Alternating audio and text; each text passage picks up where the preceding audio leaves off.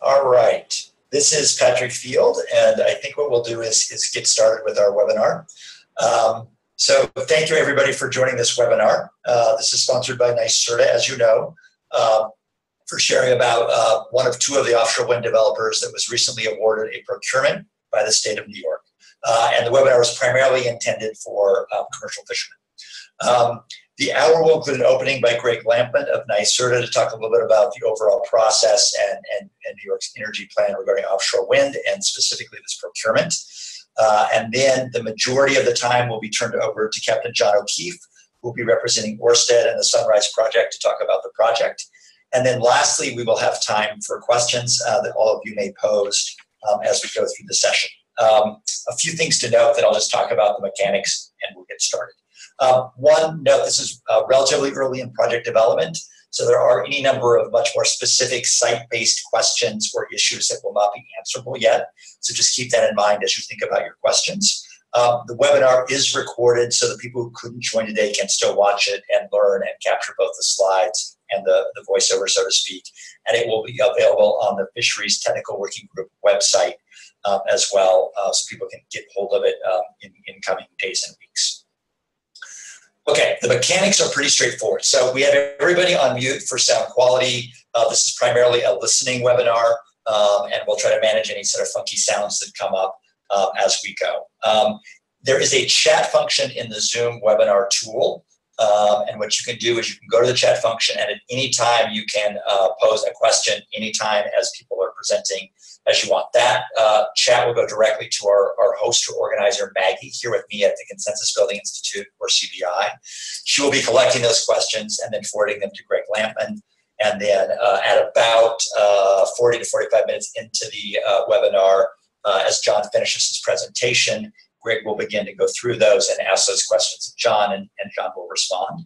And then we will end just shortly before 3 o'clock, only because we have another webinar for the other developer very soon. Will be happening at 3.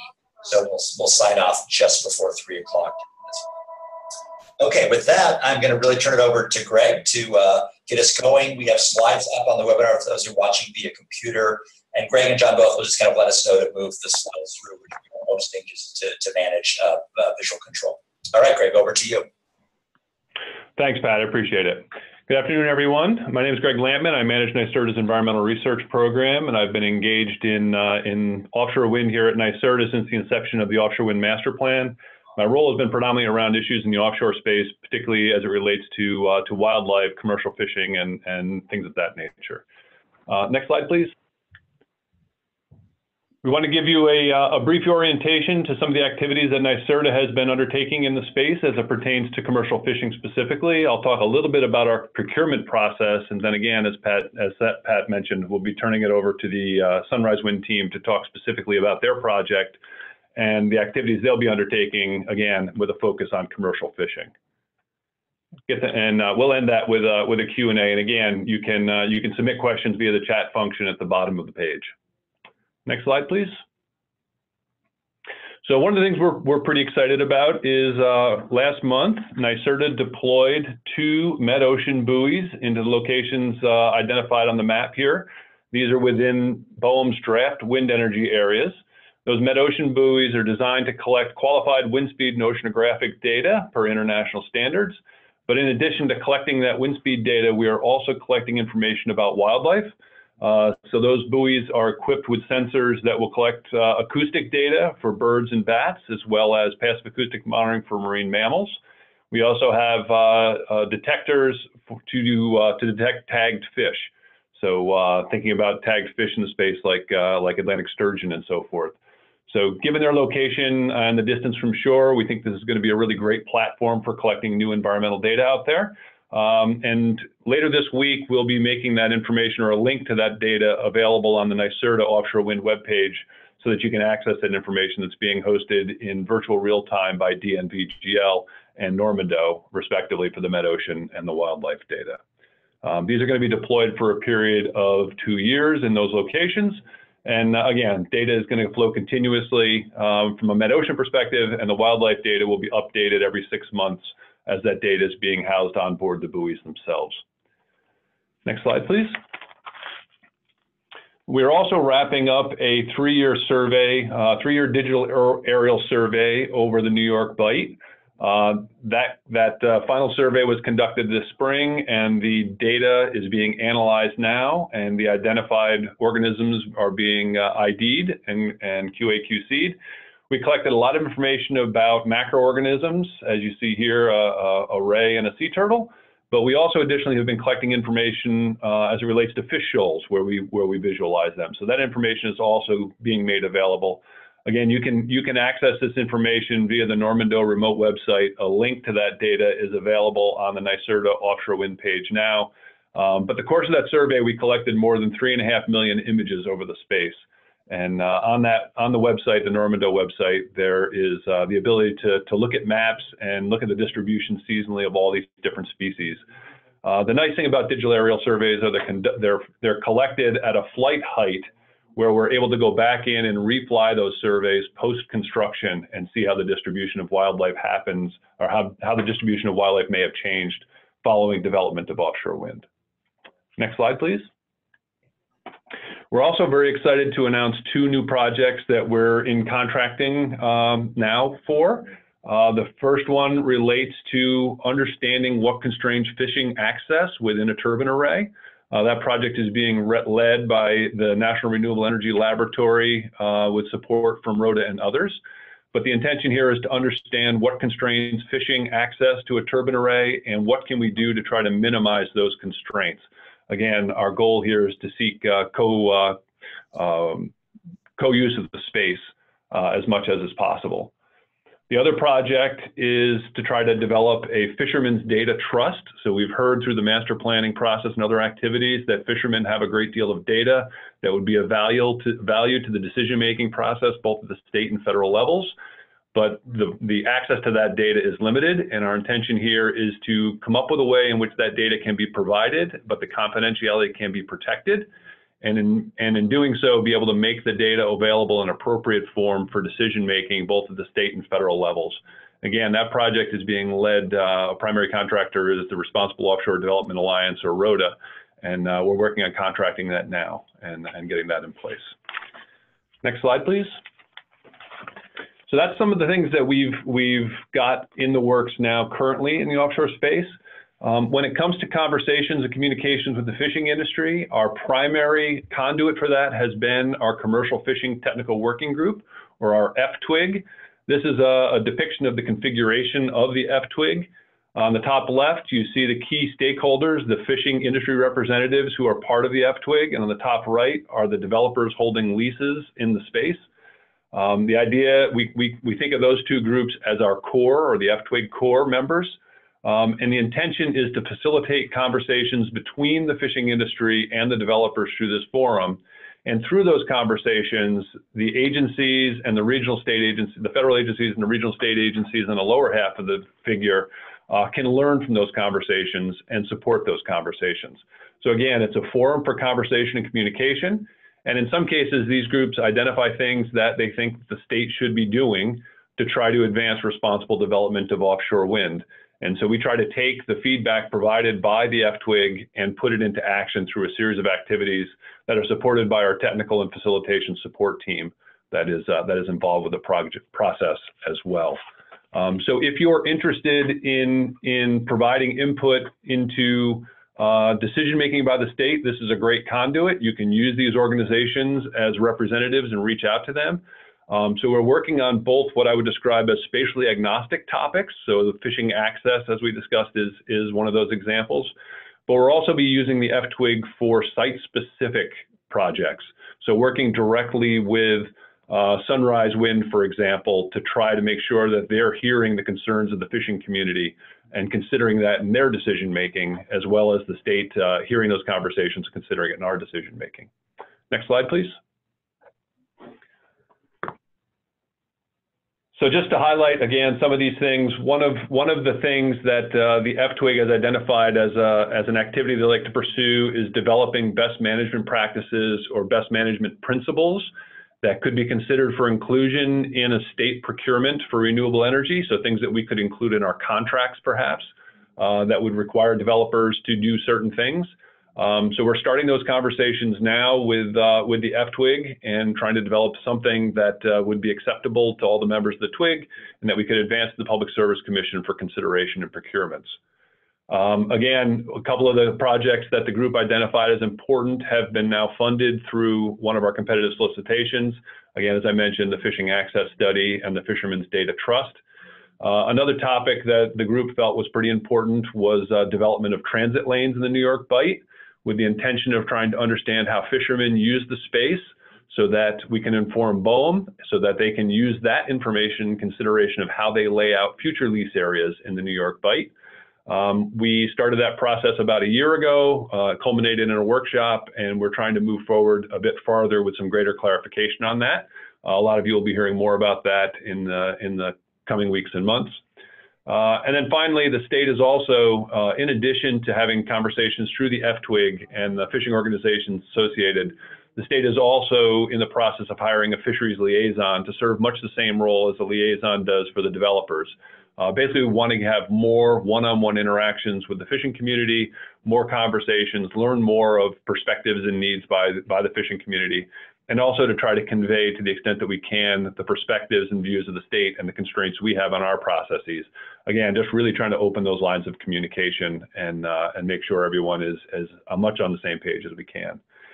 At the bottom of the slide, you'll see this is the website for the New York State Fisheries Technical Working Group, and we try to house information about all of these meetings and the topics we're engaged in on that webpage, and you're free to access that at any time.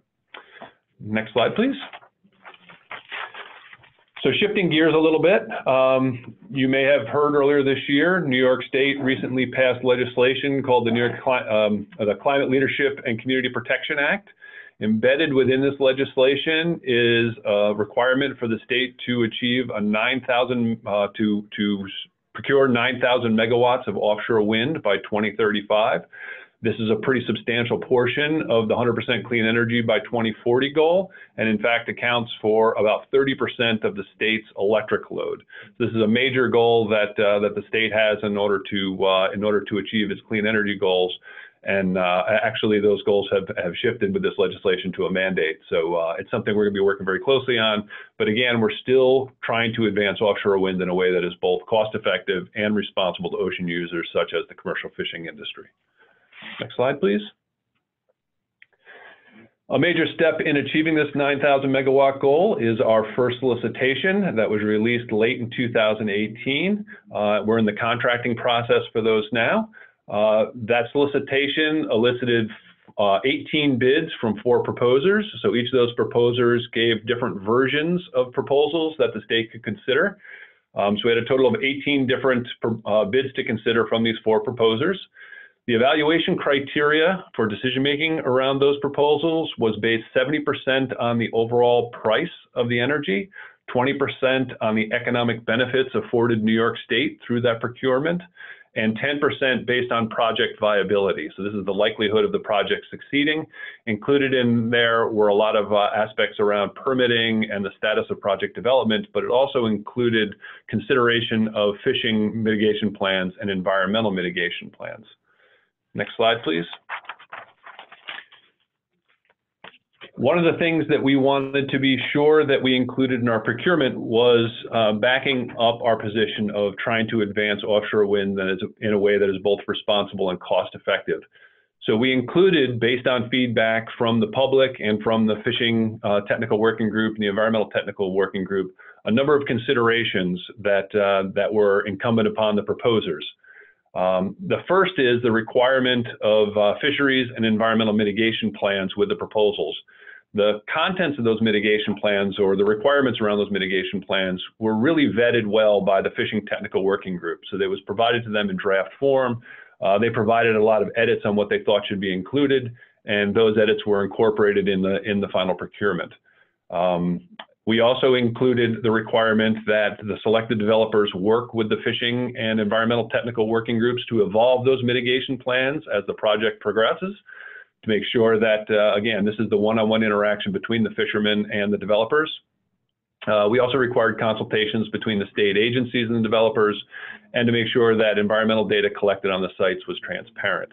just want to pause for a moment and say that, you know, we've tried through this process to be sure that the stakeholders that have been working with the state in developing offshore wind were considered through this process.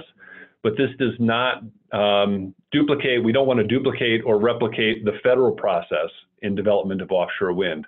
So we've really placed some requirements on the developers that they're going to have to be responsive to from a contractual perspective with us, but they need to work with those requirements within the context of the federal process as well.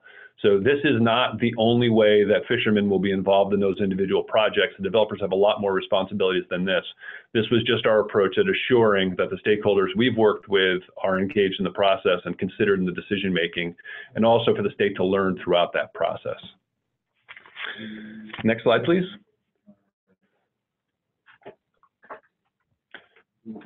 So we selected through that procurement process a total of 2 projects culminating in a total megawatt procurement of 1,696 megawatts. This is the largest procurement, renewable energy procurement in U.S. history.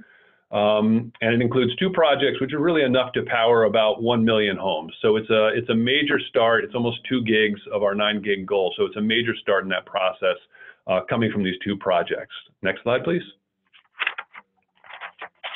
And I'm not going to get into a lot of the details, but as a package, these 2 projects include manufacturing in the upstate region using some of the ports in the Hudson River.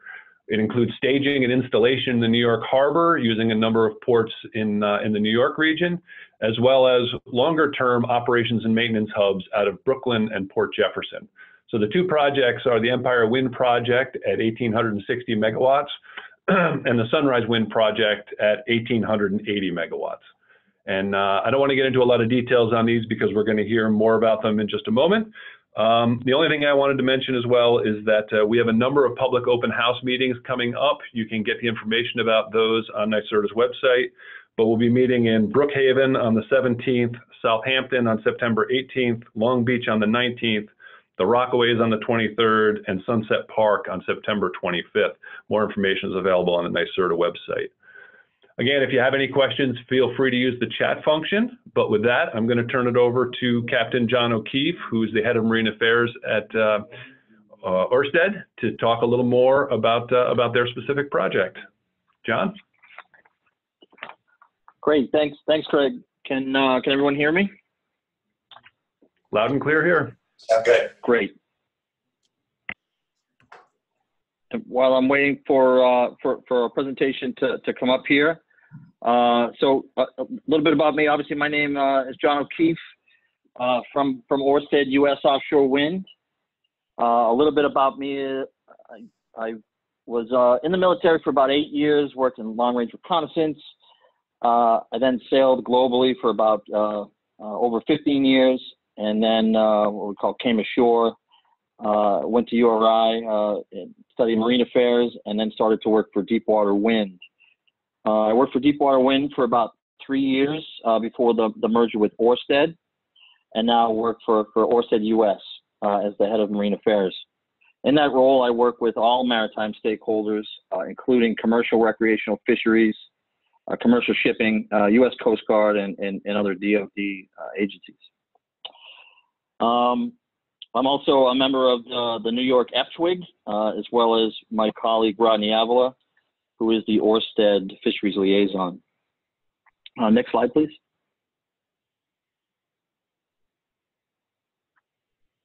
So a little bit about the Sunrise Wind partnership. This is a 50-50 joint venture project between Ørsted and Eversource. A little bit about Ørsted, the offshore wind pioneer. They built the first offshore wind farm in the world, not to mention the first offshore wind project in the U.S., the Block Island Wind Farm, and developing the largest project portfolio in the country. The global leadership, 20+ years of experience building offshore wind farms, and their expertise of 25 successful wind farms totaling over 5.5 gigawatts of capacity. And then we combine that with Eversource, an energy leader with over 100 years of history of operations in the Northeast, in New England's largest energy company, and the premier transmission developer. We think that makes for an excellent partnership and a very strong project base. We combine that land sea expertise to deliver. Next slide, please. So Sunrise Wind, the project is 880 megawatts, as Greg said, of clean, reliable energy. It's located 30 plus miles away from Montauk to the east, and that output is delivered over what will be a new submarine cable to Brookhaven, New York. That production of energy beginning in 2024 projected, and that's in line with New York's nation-leading energy mandate, as Greg stated, of 9 gigawatts. And that's going to result in 800 direct jobs in the neighborhood of over 1,500 indirect jobs, and those jobs will be high-paying wages and good jobs for Long Island. Next slide, please. So some of that investment that I alluded to, these are strategic initiatives for Long Island and to help position New York as an industry leader in offshore wind. These include $10 million to fund the National Workforce Training Center, $1 million for the Upper Hudson Workforce Development Fund, $10 million for New York Port's Infrastructure Development Fund, and then the Port Jefferson Regional Operations and Maintenance Hub. This one, I'm very excited about complementary use of the port that won't conflict with the ferry service, but will add approximately 100 permanent full-time jobs over the life of the project, and also short-term construction jobs. And we'll have a state-of-the-art operation out of that facility. Next slide, please. So our commitment to the fishing industry as Ørsted Eversource in the Sunrise Project. So these are some of our key philosophies in what we will do and what we commit to doing is promoting the smart growth of the offshore wind industry here in America, focusing on maintaining access and navigation in and around our wind farms for everyone, including commercial and recreational fishing. Complete scientific research collaboratively with the fishing communities, and be accessible and available at all times. Next slide, please. So these are just a snapshot of some environmental and fishing commitments underway. At the Block Island Wind Farm, I think we've all heard it at this point. It is the first offshore wind farm in the U.S. and an excellent platform to conduct research. Comprehensive multi-year research has already been done and still underway. Some other commitments that we've made and are continuing to work with are our partnership with Rhoda. We're very excited about that as well. We're first in the industry to partner with them, and we look forward to continuing to work with Rhoda, among others. And extensive engagement with fishermen. We have hundreds and hundreds of meetings with fishermen, and we hope to continue to have those discussions and productive discussions and input. And out of those discussions, the reason why I bring it up is the alignment of turbines along east to west rows. That was one of the big issues that came out of some of these discussions already to date, and we've committed to that alignment. And those east to west rows will be spaced a nautical mile apart, as well as extensive marine mammal and fisheries research portfolio with many leading universities. Next slide, please.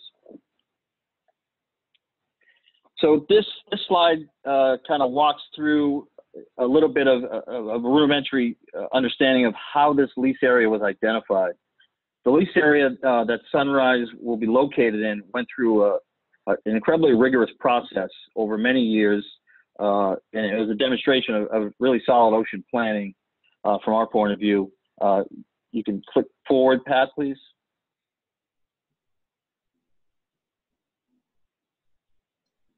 Might be a bit of there we go. A little bit of a delay, but so this kind of walks through in the larger box was representative of the first area, and then the pink areas, it may be tough to see for some folks, but were areas that were carved out specifically for different stakeholders and ocean users. In this instance, some of these areas are key fishing areas that were identified and taken out of that lease area. And obviously there's the traffic separation schemes to the west. But that's just an idea of why this lease area in particular looks the way it does. It did go through an extensive process of stakeholder engagement and identifying areas that were already in use. Next slide, please. So the wind farm location, it is lease 0487. Here is identified the survey area on the nautical chart. Next slide, please. So what we're trying to accomplish and striving to accomplish the following objectives. Our number one goal at the end of the day, in terms of working with the commercial fishing industry and the recreational industry, is to keep fishermen fishing. That is always at the top of our minds at Ørsted. We work towards that. It's not always perfect, but that is our goal. We know that offshore wind and other ocean users, not just the fishing industry, can coexist. We see it happening every day at Block Island, and we also see it at our other projects globally. We're committed to working with the industry and iron out our differences. We are trying to be good neighbors out there at the end of the day, and engaging with all users of the ocean early and often, trying to keep folks informed of everything that we're doing in our activities, survey, construction, operations, and eventually, one day decommissioning. We recognize that there may be impacts, and certainly specifically temporary impacts during the construction phase. We will go through extensive construction planning and address with individual fishermen who are impacted or may be impacted. Next slide, please. So this is just more on the Rota Ørsted partnership, the opportunity for commercial fishermen and hopefully in the future recreational fishermen to provide direct input to the wind energy industry on matters that are of utmost importance to both industries. Next slide, please. So we are committed to our stakeholders, maintain strong working relationships with many in the commercial and recreational industry. We believe communication is essential, and at the end of the day, communication is always essential, no matter who we're talking to, whether it's the commercial or recreational industry or the Coast Guard or other ocean users. And we recognize that not all conflicts can be resolved through communications alone. Open, honest interaction helps to manage those conflicts when they come up, and we work through them and try to identify the best ways to avoid or mitigate impacts that may occur or are occurring from happening again in the future. Next slide, please. So this is just a high-level philosophy of collaborating, cooperating, coordinating, and communicating. Next slide, please. So a little bit more on that philosophy is communications. That involves hundreds and hundreds of discussions dockside. It includes the F-TWG interactions, obviously, with NYSERDA. And, there is no one source of communication. It has to be at many different levels, whether it's on the dock, whether it's in an F-TWG, whether it's at a state working group, whether it's at a fisheries management council meeting. That communication is key. Coordinating during different phases of our projects, including survey activity, construction and operations. Input from the fisheries liaisons and the fisheries representatives are really key to help us improve that coordination with fishermen of all gear types. Collaborating on solutions to optimize access and fishing in and around the wind farm. We will share research and information that we gathered in our studies that maybe have helped to further understand the resource. And we commit to that in several ways, and one of those is the ROSA collaboration that we're continuing to work on. And finally, coexistence. We do believe coexistence can happen. We do see it every day. We see it at the Block Island Wind Farm, and I fully understand that that's a small slice of what we're talking about in the future, but we also see coexistence happening in our other projects globally. Next slide, please. So part of our communications, coordination, all our 4 C's really falls into our outreach team. We believe we've put together one of the best outreach teams in the U.S. currently. It is very extensive, and we are continuing to build, as you can see from this slide. So there's obviously myself, Rodney Avila, our Orsted Fisheries Liaison. We have Julia Prince, who covers New York and Connecticut. We have just recently hired Ed LeBlanc, formerly of the U.S. Coast Guard, over 40 years experience with the Coast Guard and working with maritime stakeholders, and Caitlin O'Mara, who is our coordinator.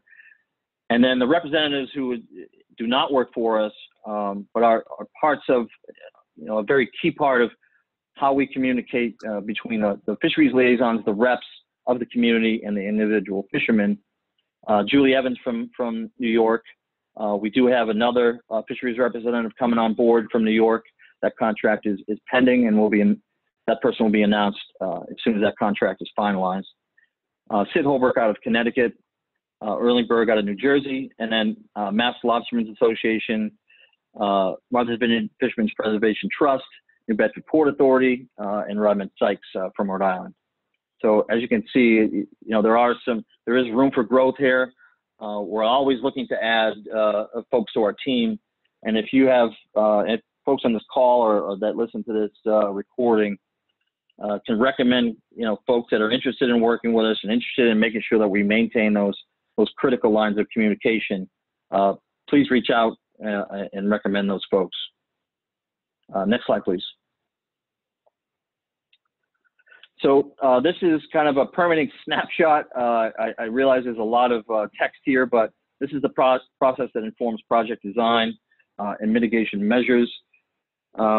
But the purpose of this slide is to discuss the fact that we identified a long list of mitigation measures already that we can implement in the FMP.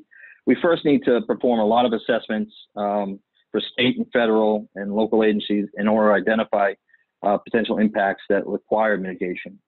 So you can see this is busy, but it does show our interactions with New York State and with the federal government for the Sunrise project.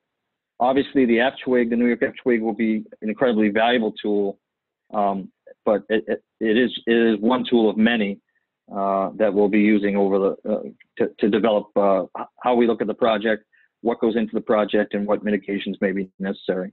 There's obviously other avenues, many avenues for input, and this just gives a high level of what those avenues are. Next slide, please. So many tools to rely on for mitigation or lessening potential impacts. That includes fisheries monitoring. ROTA can be a part of that. We do strongly believe ROSA can be a part of that with regional science. And also build on the science and fisheries monitoring plans that have happened out of the Block Island Wind Farm. We do think there can be an opportunity for additional business for fishermen. We've hired local fishermen before, and we plan to do so in the future. And we welcome any opportunity to develop those opportunities, as well as the fishing gear loss prevention and claim procedure. We were the first developer to come out with that procedure for potential gear loss, how we look to ways to prevent that from happening in the first place. But if it does happen, how do we mitigate that, and how do we address claims from fishermen? There's many ways that we do that. We do go to a painstaking process to try to get as much information out as possible. We have online ways on our website. We have updates for mariners. We send out updates up on VHF, and we continue to look for and listen to new ideas on the best ways to communicate. Next slide, please. So back to how we communicate and how we're conducting our outreach.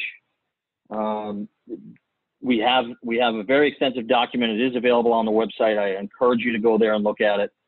It's our Fisheries Communication Outreach Plan that goes across all our projects, and we will be making a project Sunrise specific appendix to understand that there will be sunrise-specific needs for communication and outreach. There's our key strategies in there for communicating with folks, making sure they get the information that they need. There is a back and forth. That plan obviously builds on BOEM's best practices and guidelines. We feel like it builds on that and goes beyond it. We do continue to use our Block Island wind farm experience because it is currently the only operational wind farm in the U.S. But we're always looking for ways to improve and open to new ideas on how to improve. But that being said, we do have extensive global experience and relationships from our current operating offshore wind farms around the world. I just visited one 2 days ago in the UK out at Race Bank. And saw firsthand some of the ways that we do communicate, what a large-scale commercial wind farm looks like, working with commercial fisheries, working with other users that are moving through those operating farms. So for more information on that, please go to the us.orsted.com Mariners page. There's, I think, an extensive amount of information on there. If there was more information that folks would like to see, I encourage you to reach out and let us know. I look forward to working together on this project. I certainly look forward to working through the New York F-TWG process. I think it's, again, one of the most valuable tools that we do have going forward, and make sure that we get input, critical input into the project early and often. With that, I think next slide is my final slide. Yeah, and I just want to thank everyone on the call for showing up on a Friday afternoon. For me right now, it's Friday evening, but I do thank you for listening, and please do feel free to reach out at any time. Great. John, thank you very much. Really appreciate it. So what we're going to do now, Greg has some questions, and he will pose those to John. John will answer those, and we'll have a little bit of back and forth. So Greg, I'm going to turn it to you. Thanks, Pat. Yeah, and if anyone on the webinar has any questions, feel free to use the chat function and submit them. But I had a couple of questions that we wanted to ask that I've heard fishermen ask over the last few months, and try to get a response from you. So one of the questions that comes up, actually, is a couple of them around navigation in particular. But what do you guys have in terms of plans around navigational aids within the wind farm to help mariners transit through? Yeah, that's a great question, and one that's again near and dear to my heart as a professional mariner. So for navigation, you know, obviously it varies country to country. For the U.S., we will follow the international standard, the IALA standards for nav aids. Depending on what the layout ends up looking like at the end of the day, there are some very prescriptive guidance on aids to navigation, and that includes private aids to navigation that'll be installed on each platform, whether it's a monopile or a substation. And those are private aids to navigations, but they are maintained and they are inspected by the U.S. Coast Guard. There are many other forms of aids to navigation. One key one right now is the AIS system. AIS is a very valuable tool for mariners, but with the caveat that not all vessels carry AIS, but for those that do, it is a key tool for navigation. So we do commit to the use of AIS. What we will be looking for from the F-TWG is input on to what extent that we use that AIS. That will be key, because we've heard a lot of different ideas and thoughts on how extensively AIS should use. Do you use it on each platform? Do you put it on the boundaries? Do you put it on the corners? So those are the type of very practical conversations that we need to have at the F-TWG level, and others, of course. The Coast Guard needs to have a lot of input as well. But there's many different ways that you can aid to navigate in an offshore wind farm, and those are a couple, but they are key. And marking, obviously, marking of the towers and any other structures associated is also a big part. You can identify where you are in a wind farm by those markings. and any other key information would be on those platforms and structures. Yeah, and sort of aligned with that, we've heard a lot of folks, well, not a lot, we've heard some folks express concern about radar clutter as it is associated with turbine arrays, and seen some maps of seen some images of what that radar clutter looks like. Have you guys been thinking about radar clutter, and is that an issue? So we do hear this a lot, Greg. It's a common topic. In the U.S., I'll say that it's a common topic in the U.S. So while there can be some radar concerns, and I will be very open about that, I think most of the times those concerns are misconceptions. So what we see, every day is that you are very, very capable of using your radar without interference in offshore wind farms. Not just offshore wind farms, but any other steel structures in the water or land masses. And it comes down to several things, but, a gain adjustment, proper use of the radar. There's a lot of different, factors why people think radar might be a factor going forward. But what I will say anecdotally is what we see is this is a non-issue in European wind farms. I just came from a European wind farm with several members of the U.S. Coast Guard, a couple of members of ROTA, and a U.S. maritime pilot, where we were up in the wheelhouse, navigating through the wind farm and looking at the radar. That's very anecdotal. I realize that, but for most of the captains and navigators in other wind farms, this is a non-issue. It is something that we have to address. We have to look at more closely and make sure that we're listening, addressing concerns. One of the ways that we'll do that is through our navigation safety and risk assessment. And we've already done several radar studies that supplement those NSRAs. Thank you. And another one that comes up a lot in conversations about environmental disturbance is the transmission cable going back to shore, and trying to install a cable such that you provide as little disturbance of the seabed as you can in the installation process, while also assuring that that cable remains buried throughout the duration of the project. Can you talk a little bit about that, and also whether you have an expectation of using a substation and where that substation might be located? Yeah, so I would say in terms of the OSS, we are very early in the project, and we're just starting to kick off survey activities and what the project will look like, the size of the project, the needs of OSSs. So we will certainly share that as that comes up, and certainly share that not just at the F-TWG, but in other avenues. In terms of cable installation, there are many ways to lay cable internationally. There's several techniques. There is ways to lay cable with very minimal disturbance of the bottom. There's simultaneous lay and bury techniques. There's ways to lay cable quicker and come back and bury it soon after. So all of those different methods of cable lay will be looked at with minimal disturbance of the bottom, but also focusing on, we obviously want it to be quick. But keep in mind, these cables are, another misconception of cable lay is when we look at it on a chart, we look at a cable route, it doesn't fully represent the size of a cable. These cables are not that big. And I'm happy to bring one of these cables, a slice of them into a meeting for anyone that's interested, or share technical details of those cables, but they aren't that big. And at the end of the day, it is very minimal disturbance to the bottom. All right. Well, again, if anyone has any questions, feel free to submit them. But is there anything else that you want to add that you may have skipped over in your presentation, John, before we wrap up? I don't think so, Greg. I think that covers it. I recognize that we're early in the process. I look forward to continuing to all these very important discussions. I know that we're going to have in the future, and I'm excited about Sunrise Project.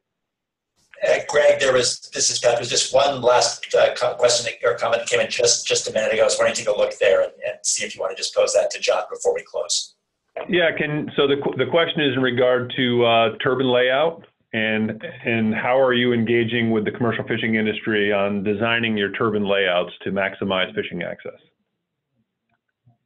Yeah, it's a great question. So obviously layout is a hot topic, and we have made the commitment for all of our projects in the New England cluster that includes Sunrise in that lease area to have those layouts have the east-west corridors that are a nautical mile spacing. That being said, we are continuing to have discussions on the dock. There's hundreds and hundreds of these discussions that happen to try to get input. It's not always successful, but we try to get that input. As you can imagine, there's a lot of different opinions and ideas. And that's just one method. We also will look forward to continuing to use ROTA as a vehicle for these discussions. We will use the New York F-TWG as a vehicle for these discussions. And obviously, the state working groups and the councils and anything else that's available to us.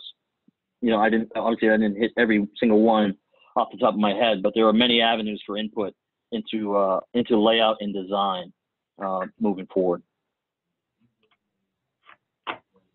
Great, thank you. One other question that's come in is in regard to insurance. Do you know if insurance rates for fishermen are increasing in wind farms? Have you had a conversation about that with fishermen regarding insurance rates and accessing wind farms? I'd say I've heard that before, Greg. We heard that, back when I was with Deepwater, we did have fishermen look into it and ask the question of their insurance companies. But, insurance companies can't, it's a risk that they can't quantify. It's a risk that doesn't exist right now. It's in the future. So to ask an insurance company, I think that's a very difficult thing to try to predict a potential risk that's in the future that doesn't exist now. That being said, sorry, yeah, go ahead. No, finish up. That being said, so, again, we're doing everything that we can to make sure that we de-risk, the wind farm. So cable burial depth, layout, aids to navigation, all the things that we actually were just talking about for the past, 30 minutes or so, to make sure that, the risk is minimized as much as possible. As we go to these larger turbines, the spacing increases, and again, looking globally, these issues are not similar to what we're seeing globally. So I know we can work towards making sure people are comfortable, but the insurance one, we did reach out. It's difficult to get an answer out of an insurance company, as you can imagine. All right. Well, thank you very much. I think this might be one of those questions we can perhaps try to get at a little bit with our fishing access project that's being led by NREL. But I appreciate the feedback on that. Thank you for your time and for being forthright in your answers. And thank you everyone for joining us. We're going to wrap it up now, and we'll be picking up again with a conversation with Equinor about the Empire Wind project at the top of the hour. But I appreciate you all participating. If you're looking for more information about what we do with the F-TWG and other roles of the state in this process, feel free to check out the NYSERDA Offshore Wind webpage. That'll include links to the projects I discussed, as well as links to the F-TWG webpage. And thank you all, and hope to catch up with you soon. And just to close, if you are joining the next webinar for the other project, it is a different URL and a different phone number. So make sure you look on the invite for those different numbers to join in just a little bit. Thank you all.